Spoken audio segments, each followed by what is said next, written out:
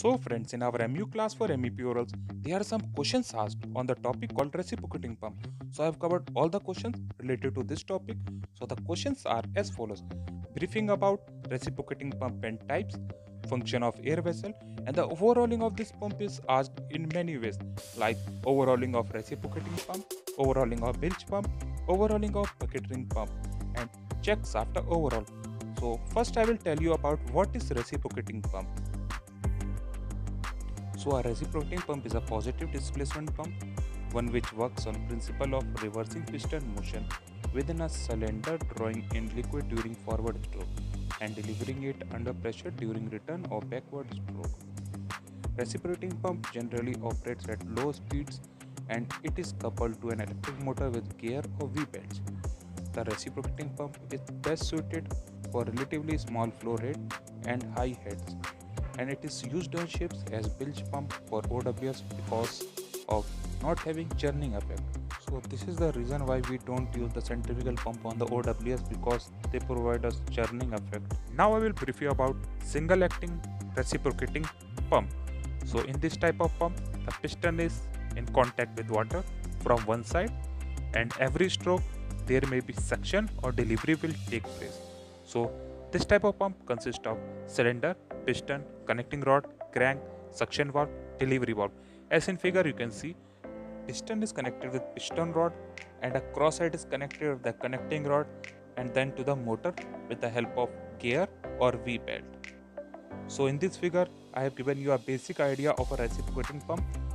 So as you can see, A is for motor, B for gear, C for seal, D for piston, E for solvent in, F for check valves, G for solvent valve.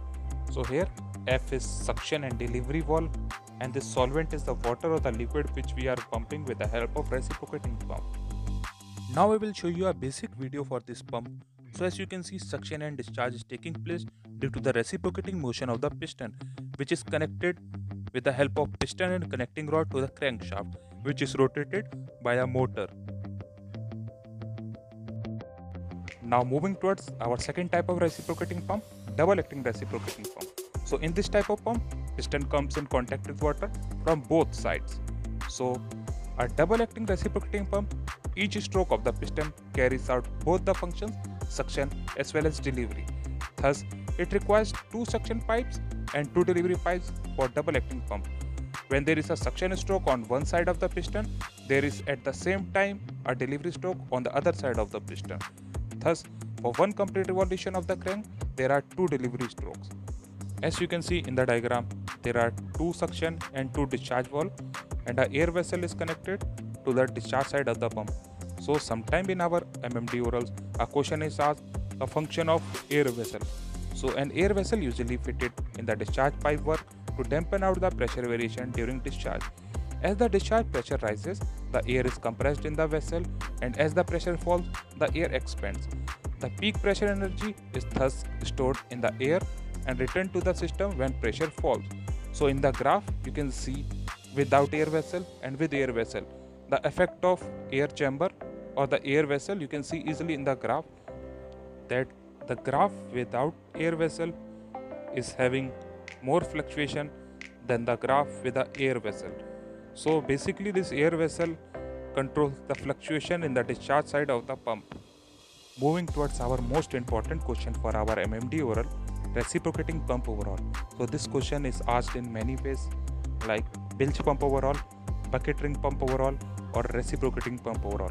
So this question was asked to my friend and he answered that first we will isolate the pump by isolating the electrical connection, shut inlet outlet valve, loosen motor and pump holding bolts, open valve casing bolts and remove valve assembly, remove cylinder head, remove gland packing, loosen crosshead to pull out piston with piston rod after disconnecting it from connecting rod, check for damage and replace with spare and assemble. So he answered this much and the surveyor accepted this answer.